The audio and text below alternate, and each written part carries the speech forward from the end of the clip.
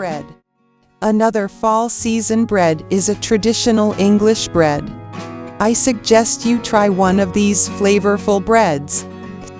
Step-by-step recipe. Step 1. Since the evening we knead the sourdough and mix wholemeal flour, water, and yeast. Thoroughly mix and cover with cling film. It is convenient to make sourdough in a container with a lid. Put the sourdough in the fridge for 12 hours. Step 2.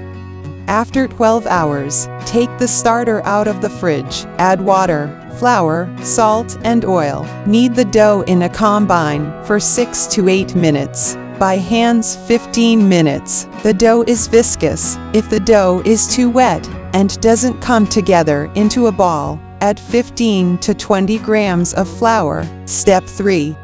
Spread the dough on a lightly floured table. Shape it into a spoon and place it in a greased bowl for 1 hour. Cover with a cloth. Step 4.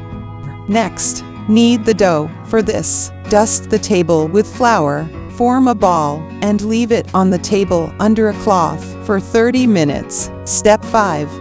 Knead the dough, form a ball, and leave to rise for 40 to 45 minutes. After 30 minutes, knead the dough again.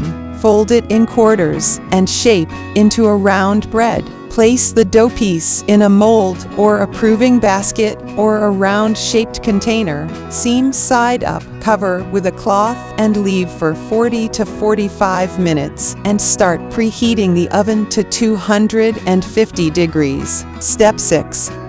Remove the dough from the proofing basket to a baking mat or parchment paper. Make a random notch. I had a semicircle. It's not easy to make. The dough is sticky and pulls on the knife or blade, but making the notches is a must. Sprinkle the bread with water. Place the piece on a baking tray. Turn down the temperature to 220 degrees and cook for 30 to 35 minutes. Take out the bread. Cool it completely on a rack.